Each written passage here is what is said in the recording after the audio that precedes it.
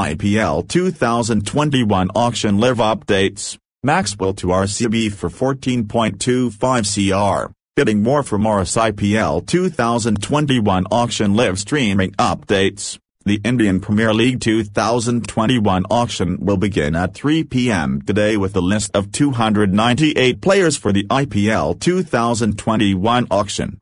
Chennai Super Kings CSK, 19.9 crores. Delhi Capitals DC, 13.4 crores. Kolkata Knight Riders KKR, 10.75 crores. Kings 11. Punjab XIP, 53.2 crores. Royal Challengers Bangalore RCB, 35.4 crores. Sunrisers Hyderabad SRH, 10.75 crores. Mumbai Indians ME, 15.35 crores. Rajasthan Royals RR, 37.85 crores. From 3 p.m. on 18th of February 2021, the much-awaited IPL auction will commence in Chennai ahead of the 14th edition of the T20 extravaganza.